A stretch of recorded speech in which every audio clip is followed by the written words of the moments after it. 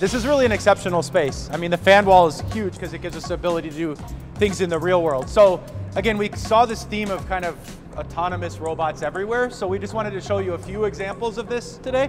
It's this distillation columns that we're trying to sense. So we just mocked out kind of, this is about the size of those columns. And there's big holes in the columns that go 100 feet down. And we want a robot to walk on these and not fall down the holes, presumably, right? So it's this idea of fusing locomotion along with safety critical aspects. So I'm going to be the test subject here and hope the robot doesn't run into me. You're not supposed to stand near robots while they operate, just to be very clear. You're not supposed to do this at home.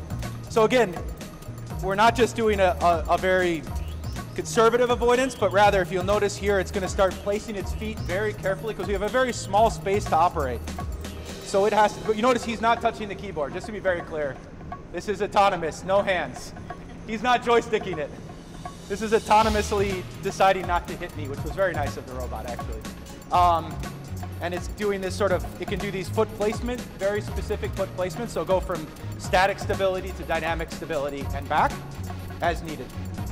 So here it's slowly approaching the edge of the column. Imagine here is a big steel wall and it wants to image it with its camera, right? And then it can turn a little bit around, and then ultimately when it feels like it's out of danger, it will start to walk dynamically again. So it's this sort of full stack autonomy aspect. That's the mobility bit. Now it's going to walk actually over the manway cover as if, you know, again, imagine there's a big hole there. So it gets its legs all wide and then it steps over this cover without falling in the middle. And now we're just going to go back to normal walking. So that's the locomotion aspect. Now we're going to also play with flying a bit here.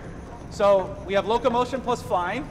So this is a full like autonomy demo here. This is running this brand new software, Learning in the Loop, on the fly with the drone live in front of lots of people. All right, we're going to try our drone now.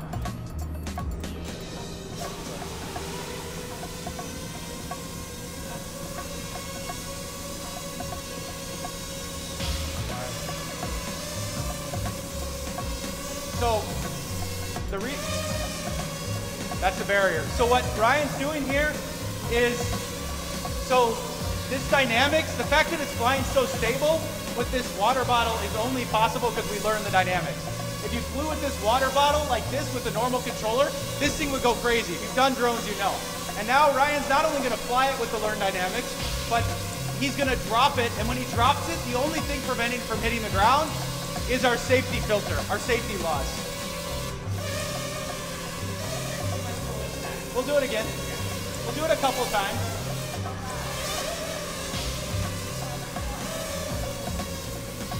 Ready? So this is really hard. You've flown drones, this is really, really hard.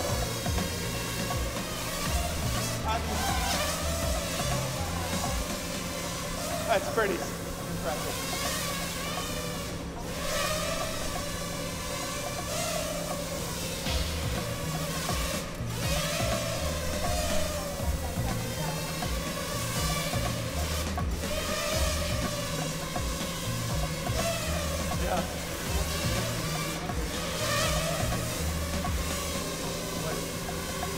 Oh, hanging payload?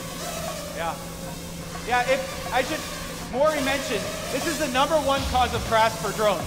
If you've ever seen a drone with a payload not with these controllers, this thing would be going crazy right now. It'd be impossible. So the fact that the drone is so rock solid, and we can do safety at the same time, it's really ridiculous.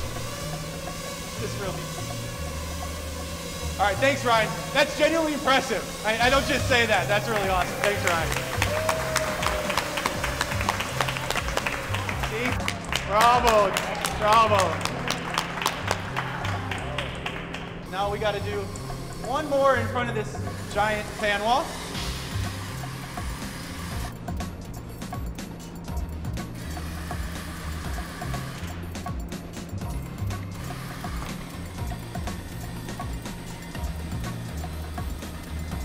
There it is.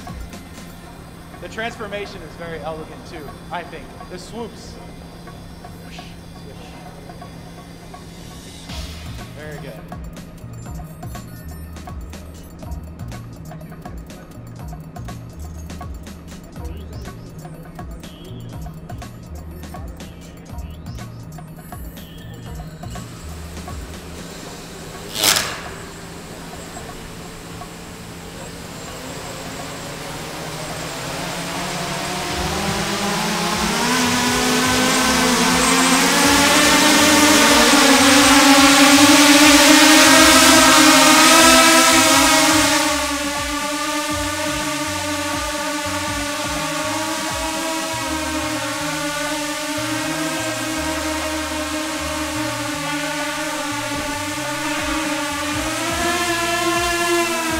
That's the fan wall.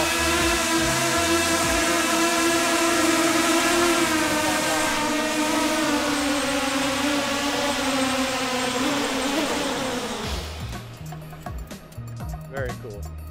Impressive. Good job, guys. If you'd like to feel what this fan wall feels to the drones, now you're welcome to come in and stand in front of it and kind of go with the flow.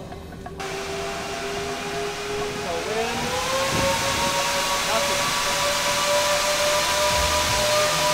Walk in.